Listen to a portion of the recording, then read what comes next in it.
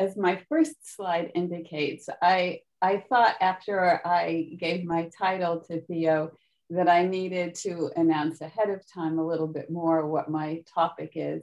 I'm talking about simultaneous bilingual development. That is, children who are exposed to two languages from, if not birth, from very soon after birth. And I'm going to talk about why bilingual development in this circumstance is not easy, but it is possible. So perhaps I should start by saying, why would anybody think it's easy? And I think there are a few reasons. One, many papers begin with the observation that bilingualism is ubiquitous in the world. More children grow up exposed to multiple languages than grow up exposed to a single language. The mind is not a monolingual mind by nature. And so learning more than one language is a natural and a frequently occurring event. So just for that reason, why would it be difficult? It happens all the time. A second factor is it's done by children. So we all know that past a certain age, it becomes more difficult to ever achieve native-like proficiency in a second language. But there is this idea that it's different for children. Children can learn multiple languages, and our experience as adults doesn't really apply to them. And finally, I think one of the reasons that people believe and argue that bilingual development is easy is that people used to say it's difficult. And we know that many of the things that have been said about bilingualism in the past are wrong. Dual language exposure does not create confused nonverbal children. People have said that. Dual language exposure does not cause cognitive impairment. That again is something that people said. And so I think the pendulum has really swung very much in the opposite direction to the view that bilingualism is a natural consequence of exposure to multiple languages. So what I'm going to talk about today is first evidence that bilingual development is not as easy as one might think. Then I'm going to move to evidence why bilingual development is not so easy. And then I'm going to conclude with some speculations and suggestions for what makes bilingual development possible nonetheless. So let me tell you a little bit about the context of the research I'm going to be focusing on. Most of the data that I'm going to present are data from my lab in South Florida. South Florida is a very bilingual place, particularly Spanish-English bilingual. And so some people have the view that if you just walk outdoors, of course, you're going to learn Spanish. But in fact, the reason South Florida is so bilingual has to do with continuing immigration. The majority of bilingual speakers in the county that includes Miami, the majority of those Spanish speakers are native Spanish speakers. They are foreign born. The children of these immigrants are bilingual to a degree. By the third generation, a great deal of data, both in Florida and elsewhere in the United States, a great deal of data show that by the third generation, Spanish and in fact all heritage languages are largely lost. So that should be the first clue that maybe there are some obstacles to bilingual development, even in a circumstance where two languages are frequently spoken and heard. Bilingualism does not sustain itself. So the children that I'm studying are these children of whose parents are both or one is an immigrant from a Spanish-speaking country. They hear Spanish at home. They are US born and live in the United States. I'm going to be talking about data from 3 different samples that we have studied. The first sample followed children from the age of 22 to 30 months. It included 47 children who were being raised in bilingual homes and 56 English monolingual children. Another fairly unique fact about bilingualism and the immigrant population in South Florida is that it is relatively affluent and educated. So the confound that exists in the world between socioeconomic status and heritage language use at home does not necessarily exist in South Florida. It certainly can be avoided if you advertise and get a volunteer sample. What we found, and we didn't set out to do this, but what we found is that the bilingual sample and the monolingual sample that we recruited through our ads did not differ in socioeconomic status as measured by parents' level of education. Both groups were fairly mid to high SES, and any differences in this sample between monolinguals and bilinguals are not a function of socioeconomic status. In this sample and in other studies, what we do is we interview the primary caregiver and collect a great deal of data on language use in the home. And then we assess the children's English and Spanish language development using both spontaneous speech measures and standardized assessments. And in this sample, we have data from 22, 25, and 30 months. Then in the second sample that we are still following, we have a larger sample of Spanish English bilingual children. Here, the selection criterion was that one parent must be a native Spanish speaker and an immigrant from a Spanish speaking country. And we have 35 or so English monolingual children. And the sample size is approximate because, as you will see, for different analyses, we have different selection criteria. So the sample size moves around a bit. In the second sample, the range of socioeconomic status was a bit wider. We tried to get a wider range in our bilingual sample, with the result that on average, the bilingual families were less educated than the monolingual families. And so every analysis that I present controls for parental education. And again, we measured the language environment and the language development of these children. These data were collected every 6 months from 30 months to 5 years. And then the third sample that I'm going to talk about a little bit is young adults. It's a different sample. It's what we think our sample will look like when they grow up. We had 65 US born Spanish English bilinguals. We required of these bilinguals that they use both English and Spanish on a regular basis and that they were exposed to both languages before the age of 5. Most of them were exposed to both languages from birth. And then for comparison purposes, we have 25 English monolinguals in the United States, and we have 25 native Spanish speakers who were recruited and tested in Santiago, Chile. Okay. So to the data, the evidence that makes me say bilingual development is not easy.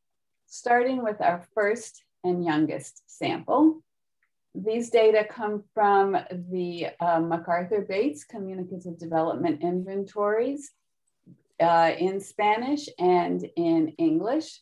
And here's the data from productive vocabulary. So if you look at this top blue line, that's the vocabulary growth on the CDI in English for English monolinguals.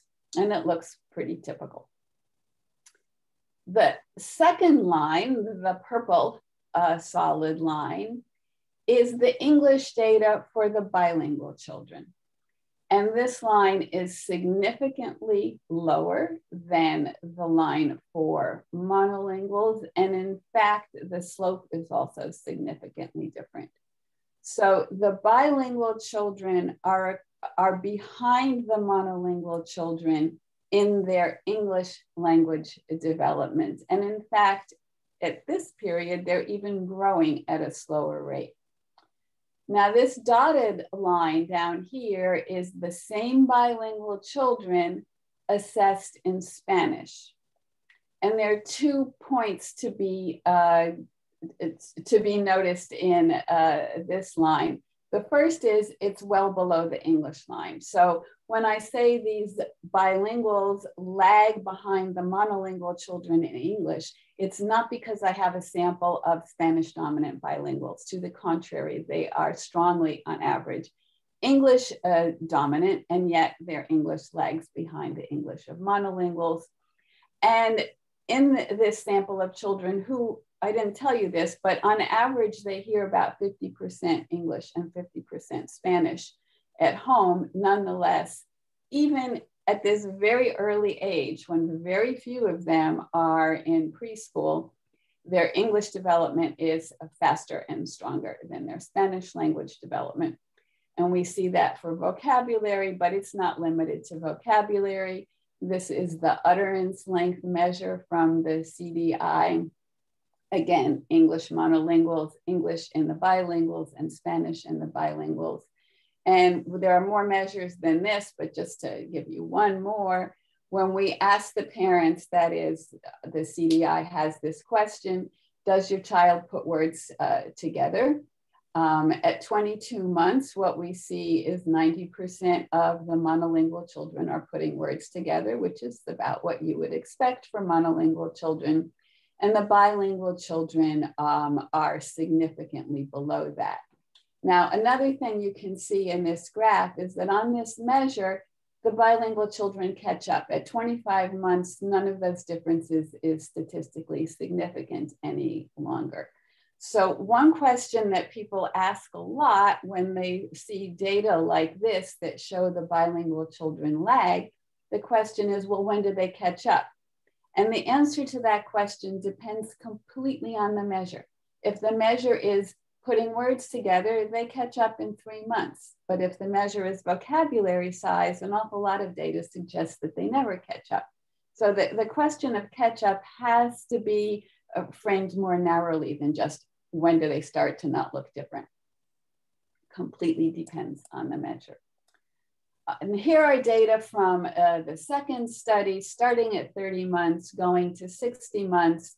And again, you see the same pattern. This blue line is, now this is a fancier statistical procedure with education controlled, but this is the estimated function for children who get 100% exposure to English, otherwise known as monolinguals. And these lines, the 3 different purple lines, are the estimated growth in English for children with 75%, 50%, and 25% of their home language exposure in English.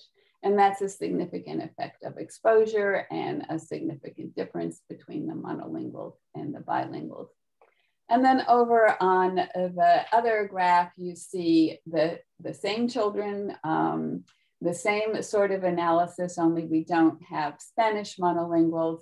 And you see that their Spanish development is below and has a shallower growth curve than the English language development. So the point so far is that bilinguals lag behind monolinguals in early language development. Where we have measures of grammar, the data show that the lag is not limited to vocabulary. This graph now is just a measure of vocabulary, but we see the same pattern going up to 5 years of bilinguals lagging monolinguals in single language development. As some of you may know from my papers, if you put those lines together, that is, if you add up where you can, where you have the CDI measures, if you add up their English and Spanish growth together, they are not different from monolingual children. Their total vocabulary size is almost identical at this very, very early age to that of monolingual children, but their total vocabulary knowledge is divided between 2 languages, and each language is lower than it is for monolinguals who only know 1 language. All right, So I'm going to finish describing these children by looking at what they look like at the age of 5 years. This is the same sample that we followed from 30 months to 5 years. Here we've plotted the children where they fall on a matrix of English vocabulary and Spanish vocabulary. And what you can see in this graph is at 5 years. So the graph goes from 0 to 90 because it's honest to start at 0, and 90 is the highest score we have in any language, but it goes from 0 to 90 in both languages. And if you divide the graph into quadrants, you see a very uneven distribution.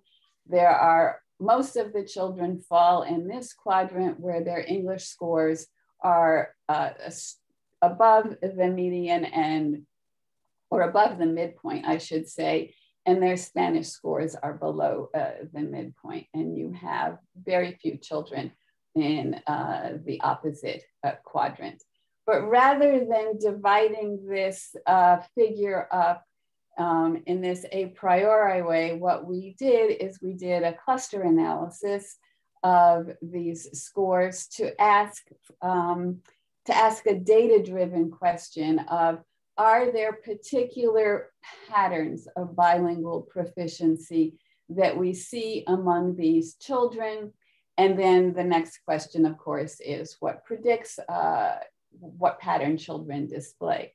So here are the patterns that the cluster analysis identifies, or the profiles.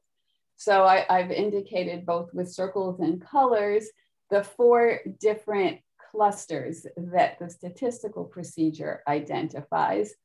And you can see there's a profile 1 is the lowest in both, profile 4 is the highest in both, and the other profiles are in between. And if you look at this bar graph on the right, I have graphed the English and Spanish mean vocabulary score for children in each profile. And I have put the profiles in the order of their total language score. So these kids are the highest in both, and they are profile 4. These children are the lowest in both, they are profile 1. One thing that you can see on this line, it plots the prevalence of each profile. So this profile, profile 3, is the most frequently occurring profile of kids who are pretty good in English and not so good in Spanish. The profile where the children are pretty good in both languages is the rarest profile. But if you sort of squint and look at this distribution, it's sort of like a normal curve with the very bottom cut off. And I think that's meaningful. That is, these children who are really strong in both languages are at the end of the normal distribution. And we don't have anybody down here who's really bad in both languages. And I think that's because one of the criteria for being in our study was we gave them the ages and stages screening at the age of 2.5, and any child who seemed at risk for language delay was not included in the study. So I think what this means is that if you included everybody, there is kind of a normal distribution. But if there were children down here, that is with really low skills in both languages, they, I think, are children who are likely to have some organic language impairment. The point is, very low skills in 2 languages is not an outcome of dual language exposure among typically developing children. There are some other things to glean from this graph. You can look at these profiles and see that they differ both in total score and in balance. And there's no trade-off between them. And there's 2 ways you can, two kinds of things I can tell you to convince you there's no trade-off. One is if you go back to the scatter plot and just do a plain old correlation, the correlation is 0. This is not a p-value. This is an r-value. So when you teach research methods and say, well, people never really find zero correlations, they do. There is a zero correlation between children's English skill and children's Spanish skill, and I'm not the only one to have found this at all. Another way you can see there's no trade-off is look at the two bottom profiles. They are not different in English. One group is stronger in Spanish and the other group is weaker in Spanish, but there's no difference in English. And then you can see the exact same thing, only moved to a higher level of English in profiles 3 and 4. Having said that, it is also the case that even these children who are strongest in English are statistically below the monolingual children on the same English measure. Now we move to sample 3, the young adult college students. And we recruited them from college. So this is not a prospective study. The bilinguals who don't go to college are not in this sample. So it may be a very positive view of bilingual English proficiency, but certainly it's not a rare occurrence. We had no problem getting lots of Spanish English bilinguals who fit this picture. And when we test them in English, and now we're talking about adults, so it's the measure is different. These are W scores, which is a kind of standard score from the Woodcock-Munoz language survey, and showing you the data for 3 of the subscales. One is productive vocabulary. It's a picture naming task. Another is story recall, and the third is reading comprehension.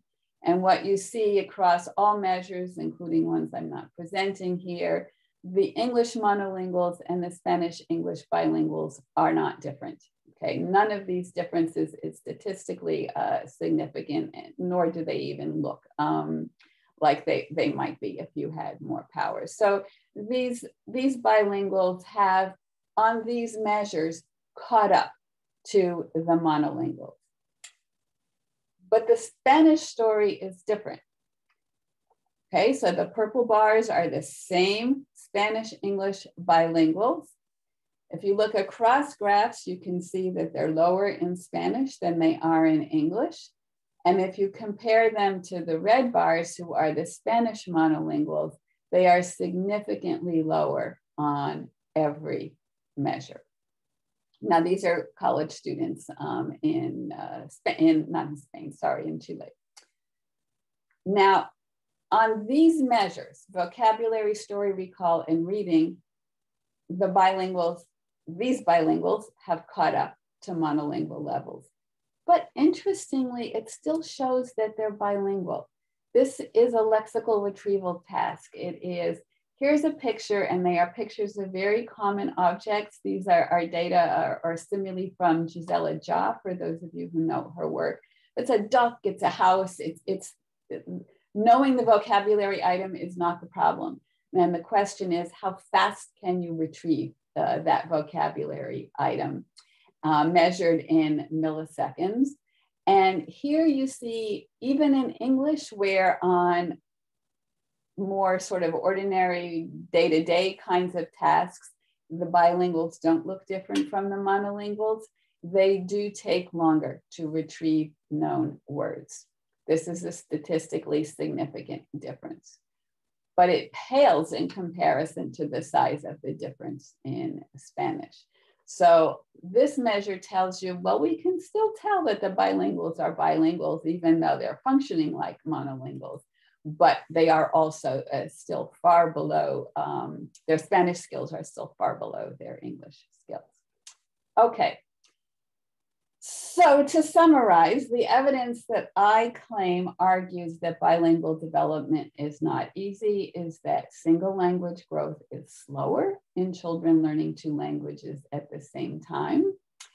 On many measures, I showed you productive vocabulary. The children have not caught up to the monolinguals by age 5, even in their dominant language.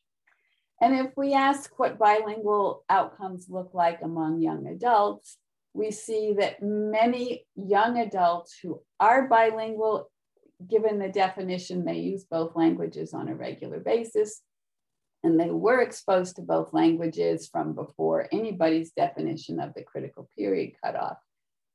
These bilinguals are at monolingual levels in most things in the dominant language and in the societal language, but their weaker language is substantially below that and significantly different from monolinguals. Okay, so just being exposed to two languages does not turn you into an adult-like native speaker of both languages. Okay, stop there. Let's go on. Why? Why isn't bilingual development easier than these data suggest it is? Why do you need more than just exposure? Because it works for monolingual development. And I think the answer is here. Language acquisition requires environmental support. And the literature on that is enormous, but I can summarize it in 4 bullet points.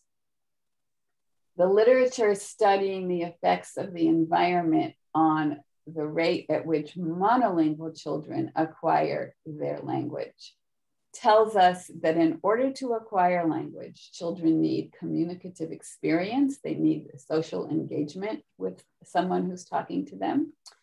They need exposure to the target language, and quantity of exposure matters. Exposure quality also matters. Not all exposure is equally supportive of language acquisition, and I could have a much longer list of references on different properties of exposure that matter for children's language development. And finally, there is evidence that the children need to be active participants in interaction and to use the language in order to maximally acquire the language. And I would argue that all of these things that we find as sources of support for monolingual development can be much harder to find for two languages in bilingual environments. And I will give you some evidence for that. So let's start with communicative experience. I don't have data here, but except myself. I've been living in Florida for over 20 years and I don't speak Spanish. People think that just because it's all around, you're going to learn it. And that is simply not the case. And not only is it not the case for adults, it is not the case for children. It is language that's only overheard, language that's only heard on television, and there are some studies to this effect. That is not sufficient for language acquisition. You have to have interaction.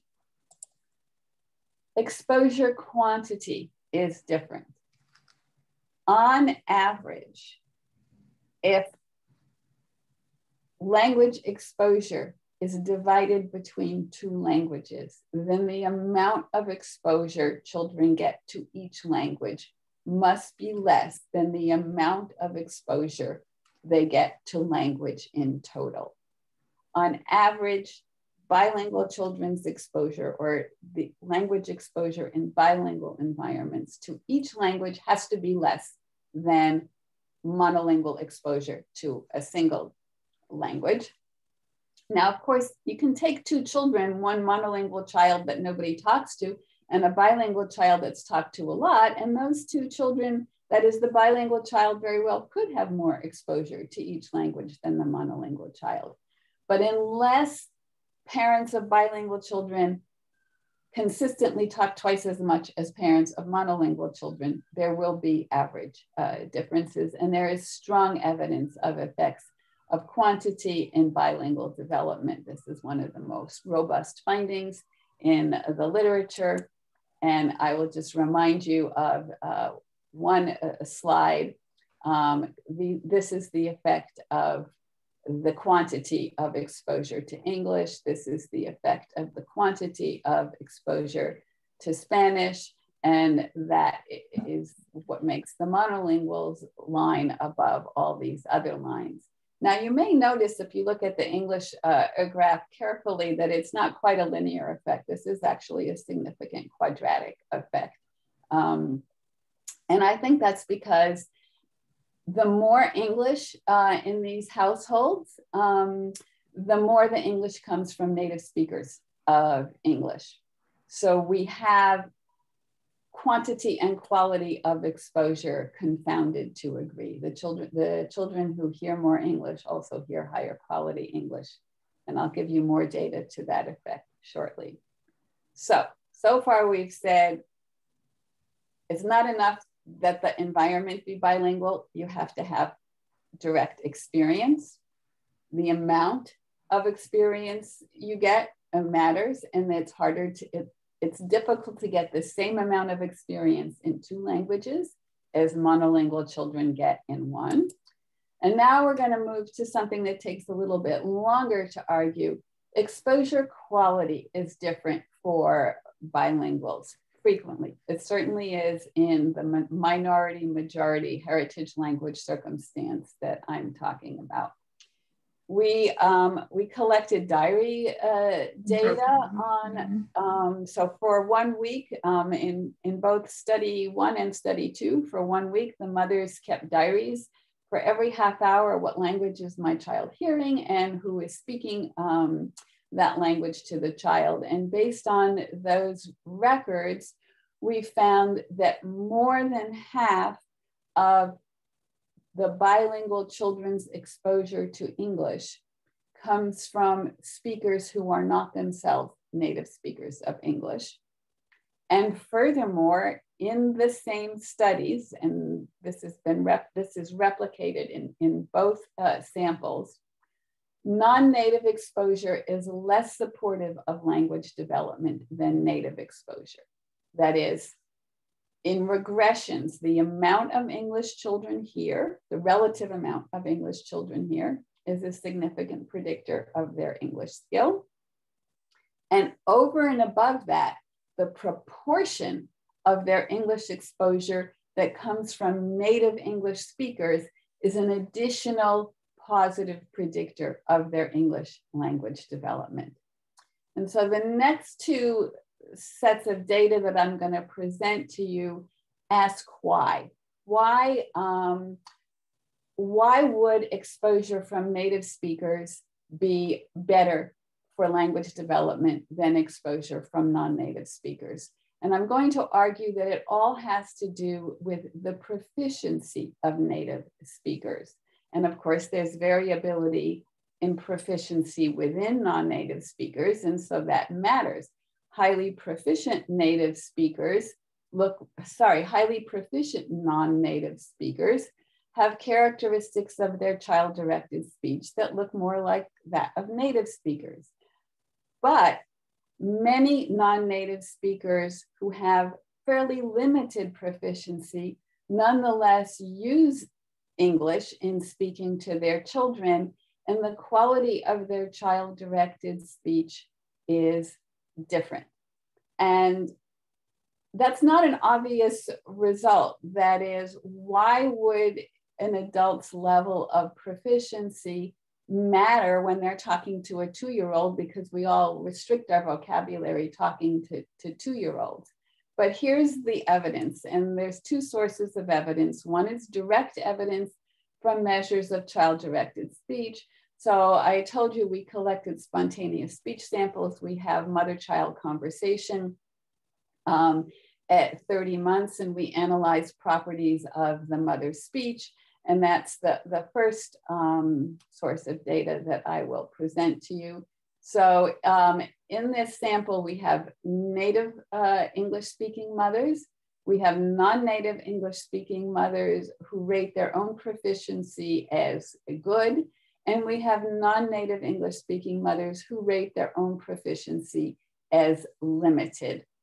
And for the non-native speakers, we used only the mothers whose age of arrival in the United States was after 12. So if they were born in Chile, but they came to the United States when they were 3, we don't really count them as non-native speakers of English.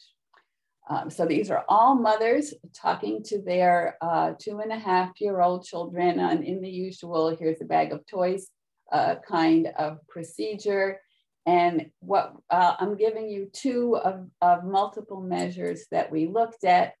We measured the mean length of the mother's utterances to her child and the number of word types used this is in a 20-minute speech sample.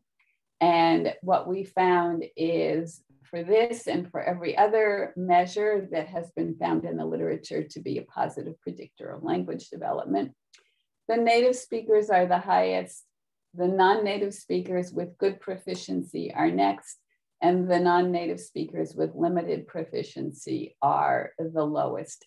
In MLU and in lexical diversity, that is the number of different words they use. And this measure of lexical diversity translates into also less diversity in main verbs, less diversity in the number of nouns used as sentence subjects. And these are other measures that have been found to predict not only vocabulary, but grammar as well. So the point here is there are proficiency differences between native and non-native speakers and proficiency differences among non-native speakers that show themselves in properties of child-directed speech that have demonstrated effects in other studies on children's language development. So that's one source of evidence for why the proportion of English that children hear from native speakers is a unique predictor of their English language development over and above how much English they hear. Okay. Here's the next source of evidence, and this is indirect evidence. I told you that the Spanish-speaking population in South Florida is fairly affluent and educated. And so you can find many mothers who are college educated and they got their college degree in a Spanish-speaking country before emigration. So we can look for effects of maternal education as a function of whether that education was completed in English or in Spanish. Now we know there's a huge literature that maternal education predicts all sorts of things about child development, including language development. And there are lots of reasons why that might be in terms of what college educated mothers know about children and what they need. But I'm focusing on a particular hypothesis, and that is that when you are college educated, you use language in a different way than when you are not college educated. And that effect on language use is going to be specific to the language in which you achieved your education. So my education in English doesn't help me if I try to speak to my child in Spanish and vice versa. So that's the hypothesis that we tested. We coded our mothers in terms of, did they have a college degree earned in English? Did they have a college degree earned in Spanish? These are all Spanish, that is native Spanish speakers born in a Spanish speaking country. For the purposes of this analysis, we restricted ourselves to those children who had two native Spanish speaking parents, because it turns out, a little factoid for you, the probability that a woman marries a native English, that an immigrant woman marries a native English speaker is related to her own level of education. So you get a confound with maternal education in terms of the father's language if you don't restrict it in this way. Okay, so here we have children who have two Spanish-speaking parents, but looking at their mothers, some of these mothers did not go beyond high school in Spanish, and some of the mothers have a college degree in Spanish, and same thing for English. And now what we're looking for is effects of or differences between these two groups in vocabulary growth in English and in Spanish, again, looking between 30 months and 5 years. And all of the growth curves that I'm going to show you are adjusted for differences in the quantity of English and Spanish children here at home. So here's the first graph. This is the growth curve in English for these 90 some children as a function of maternal level of education in English. And what you can see is the children whose mothers have a 4-year degree or more are significantly above the children whose mothers have less than a 4-year degree earned in English. And remember, these are all immigrant mothers whose native language is Spanish, but some of them, after they immigrated, got a degree in English, and some of them did not, and it made a difference to their children's English language development. Interestingly, however, it made no difference to their children's Spanish language development. So the fact that these mothers are now coded as higher SES because they have a higher level of education did not benefit their children's Spanish at all. So I would argue that this is evidence that the kind of English proficiency you get by going to college in English translates into a benefit to the children's English language development. And it is a benefit that is specific to English. So it's not just, knowing that a rich environment is a good thing to have. I would argue, although we don't have direct evidence, that it has to do with properties of their child-directed speech. And we can do sort of a little control comparison. Mother's level of education in Spanish is related to their children's Spanish language development. The differences are less dramatic because there's less Spanish acquisition to account for. But there is a significant difference in the Spanish growth and in the mean level of Spanish between the children of mothers who have a college degree that they earned in Spanish and the children whose mothers did not earn a college degree in Spanish, even if they did earn one in English. And similarly, as was the case for the effect of English education on Spanish, there is no effect of Spanish education on children's English vocabulary. So these high SES immigrants do a better job than the lower SES immigrants of supporting their children's Spanish language development, but it does not translate into better English language development. Again, the effects of education are language specific. Okay, last topic, and I'm going to have to do this quickly, is the child's participation. So bilingual children have options that monolingual children don't. That is, if I'm a bilingual child and my bilingual mother is talking to me in Spanish, I don't have to answer her in Spanish. I can answer her in English. And children frequently do this. Children frequently choose to use the majority language over the minority language, and this has consequences for expressive language growth. And I'll apologize for going through this quickly, but what you're going to see is data to support this assertion. So the first data are concurrent data. Here we have a sample of children at 30 months. They get about 50-50 English and Spanish at home, but their use of English and Spanish is not as balanced. That is, we ask the mothers questions about their children's language use. And what the mothers told us is sometimes when I speak to my child in Spanish, he sometimes answers me in English. Some children do this, some children don't, and similar the other way around. And what you see is far more children switch to English when addressed in Spanish than the other way around, which means that although their English and Spanish exposure is relatively balanced, their language use is much more English dominant. And what you see in these same children at this same time point is that their comprehension abilities in English and Spanish are quite comparable, but their expressive vocabularies are not. They are significantly stronger in English. Now, these are concurrent data, So maybe it means that language use affects vocabulary, but maybe it means that vocabulary affects language use. Excuse me. What you need is prospective longitudinal data. And so that's the next thing that we did. We took,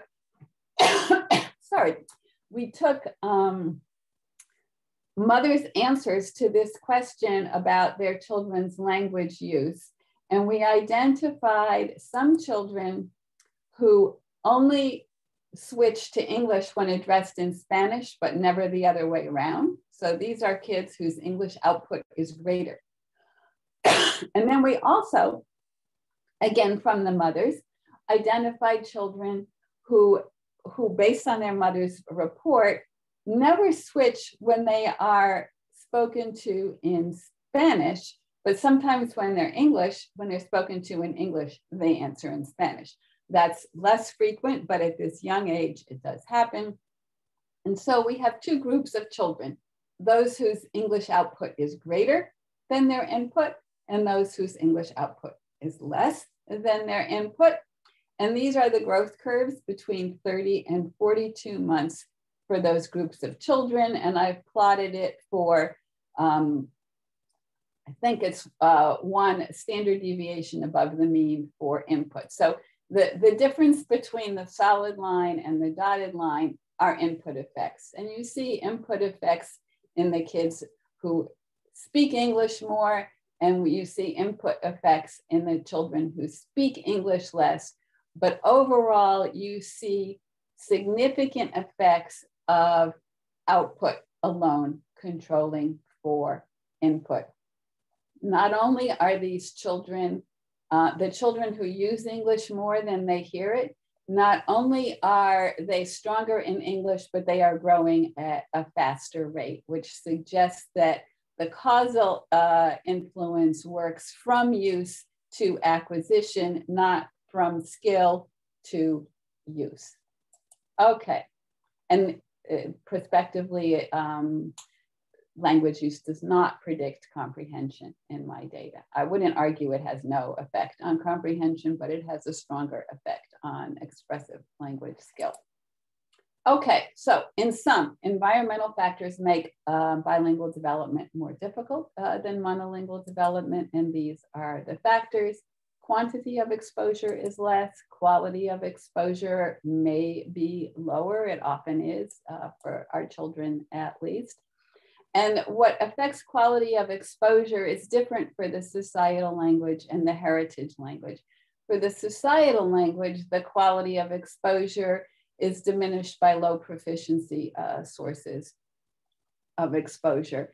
For the heritage language, it's different, and I don't have direct evidence for this, but often parents have lower levels of education in that language. So the idea that all immigrants are perfectly, wonderfully proficient speakers of their native language is not necessarily always the case, just the way there are SES effects on the quality of child-directed speech among monolingual English speakers.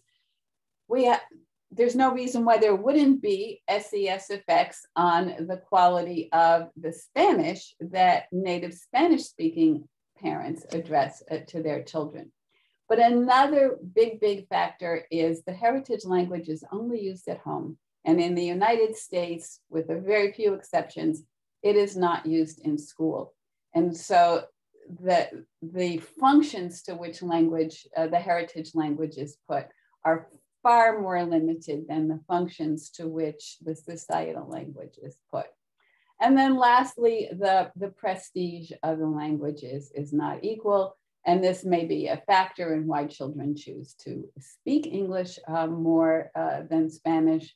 But the data make it clear that the better kids get in English, the worse they get in Spanish, although the converse is not true.